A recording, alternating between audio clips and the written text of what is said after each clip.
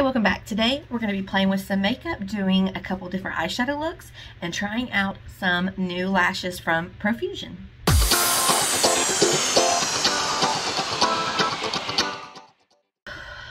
Somehow, every time my child gets a hold of my phone, he turns the grid lines on, and I have to go in here and try to fix it.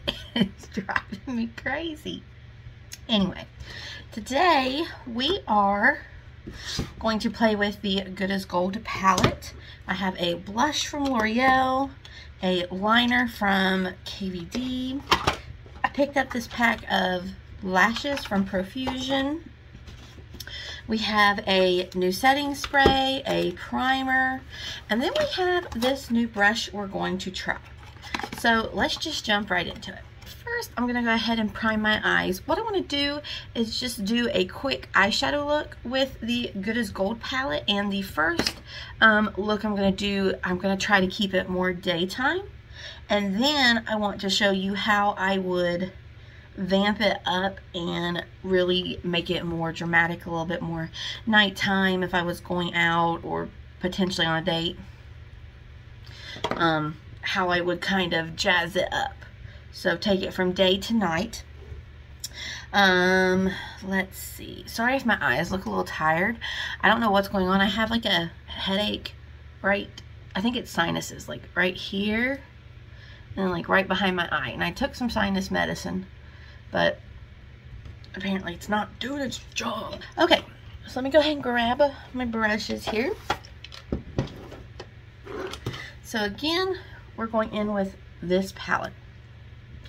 So I can see very easily how I would take it to the next level for nighttime. So let me also show you though how I would use this as kind of a daytime look. So I'm just going to speed this part up and then I'll come back and tell you what shadows I used.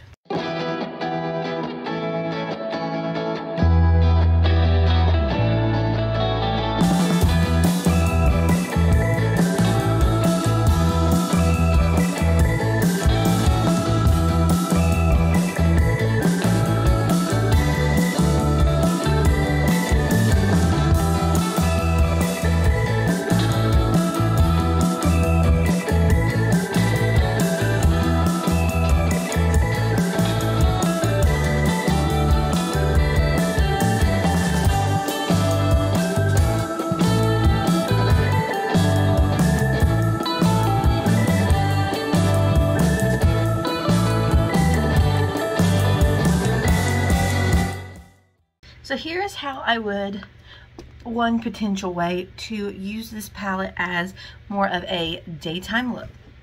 So I started with State of Mind, really took that into the crease and up into this upper portion towards my eyebrow. Then I went in with Trooper and took that really into the crease, kind of placing it into where my eyelid folds and blending that in. Then all over the lid, I went in with 24 karat gold on the inner 2/3, and then on the outer third I went in with Bold Rush.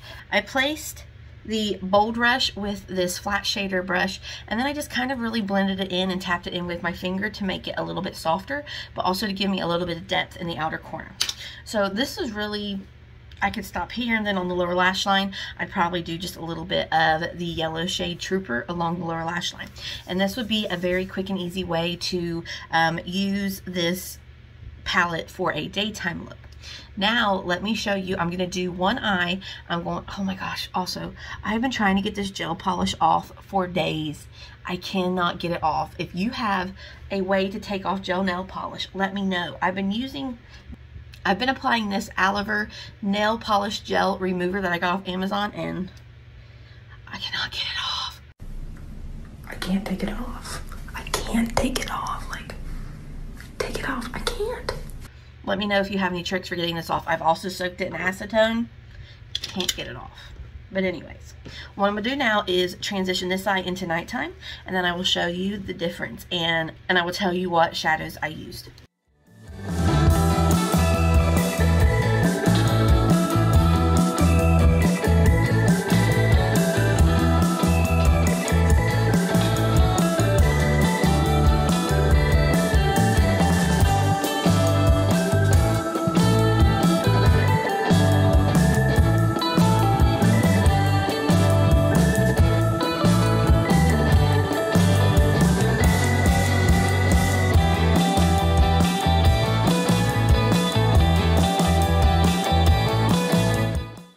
So here's me taking my daytime look to a more vamped up, exaggerated nighttime look. Now, for me, I would totally just wear this during the day because I'm just that kind of gal. But for some people, this, you know, one, may take too much time, and two, may just be too much. So what I did was I went in with Big Brooch, I don't know how to say this, and I went in to the inner part and the outer part, and then I also took it on the very tip of the shader brush, like on the very flat tip, and just kind of traced my eyelid. So then I went back in with the same brush that I used for the yellow shade earlier, Trooper, and just kind of blended that out with no extra product. I just went in with that brush that already kind of had that yellow shade on it. Then I went in with Gold Star, and if you've been here for a little while, you know I love a halo eye. Put that a little bit on the outer and the inner, and then straight in the center of my eye, I went in with Digging You, which is the slider gold shade. So then I took 24 Karat, which is the shade we used on the lid over here, and I placed that into the inner corner for inner corner highlight. So then I just went in and kind of deepened up the yellow, made it a little higher and a little bit more pigmented, and then blended that out on top with State of Mind. So you could also, to take this up another notch, go in with Big Brooch or with Let's Do It and use it on a flat liner brush and use that as eyeliner. But I actually have an eyeliner that I want to test. So there we have, going from daytime to a more nighttime look. Now let me tell you what I have. I have this primer. This is from e.l.f. and I found this at TJ Maxx. This was, you know, if I don't drop it, this was $2.99. So this can't be brand new. I've literally never seen this, never heard of it. This is the e.l.f. Moisture Lock Primer with hyaluronic acid. It says this moisturizer and primer in one helps lock in hydration for a smooth, moisturized canvas that's perfectly prepped for makeup. Infused with hyaluronic acid, this moisturizer primer hybrid melts into the skin for a hydrating complexion and long-lasting makeup. I've literally never heard of this. I've never seen this, like, ever. So I don't know if this is new or old. I don't know. Here's what it looks like. It has a bit of a cucumber smell to it. So we're just going to go right in.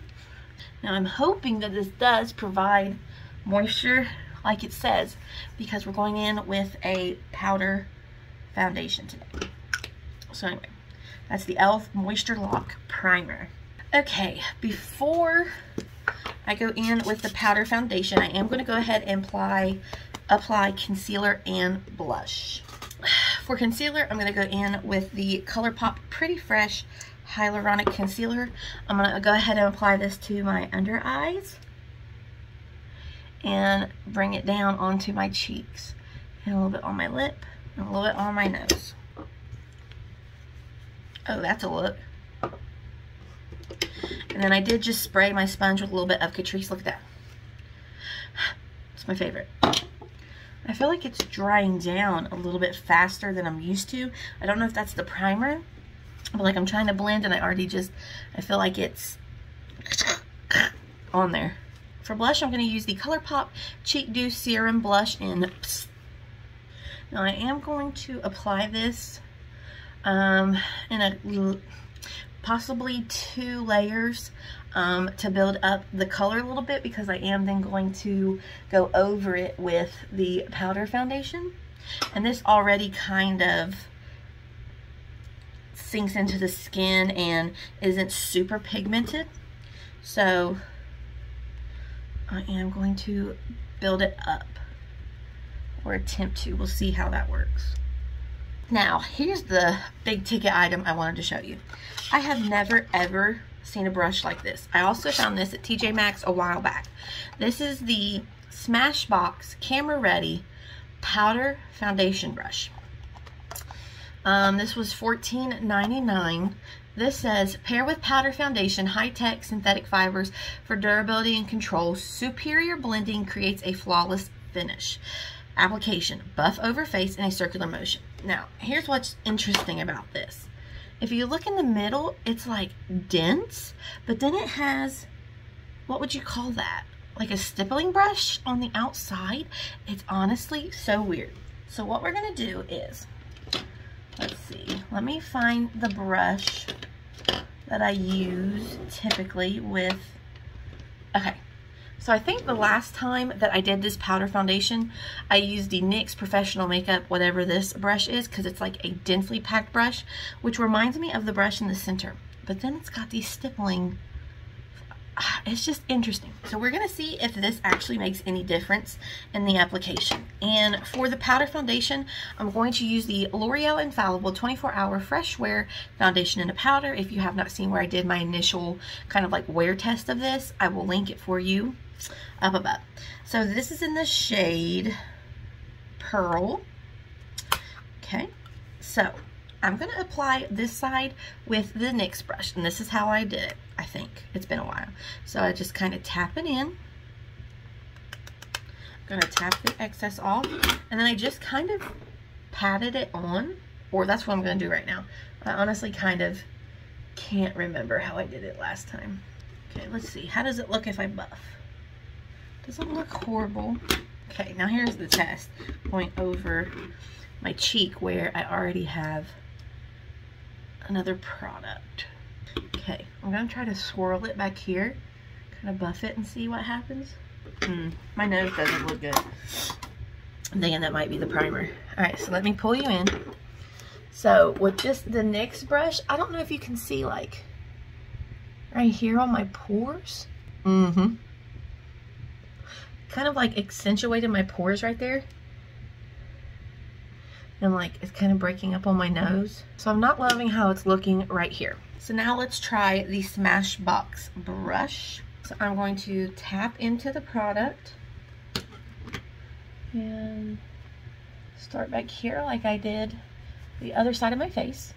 So maybe this is supposed to be like the best of both worlds, because you have that denser area in the middle to kind of pack on the product, but then you have the stippling brush to kind of buff the product in. Now I will admit my nose does not look great. I'm thinking that's the primer, because it doesn't look good on either side. But look at my cheek. See how like my pores are accentuated on this side? Sorry, my nose. I know, just ignore it. Look how much nicer this side looks. I'm definitely thinking I don't like that primer, because like my under eyes look a little weird and my nose is already breaking apart, and I'm not a fan of that. This side looks better than just going in with a straight densely packed brush. Something about this, like applying it with this denser side but then having the stippling on the outside. I mean, I'm sure I could go in with this brush, pat it, and then try to distribute it with a stippling brush, but the fact that this is like a 2-in-1 deal, I don't know, something about that really worked. So yeah, if you happen to find this at TJ Maxx on sale, I would never pay full price for this. I'll look up and see if this is even still sold like at regular price or not, but something about this really works quite nicely. So we'll be putting that in here, and this can go over here with its little friends that I don't use as often. I did say I had a blush, didn't I? Oh well, we'll just put it over top. Alright, so this is the L'Oreal Age Perfect Radiant Satin Blush. This is in the shade Rosewood. NARS Orgasm Vibes. That pinky with that gold in it.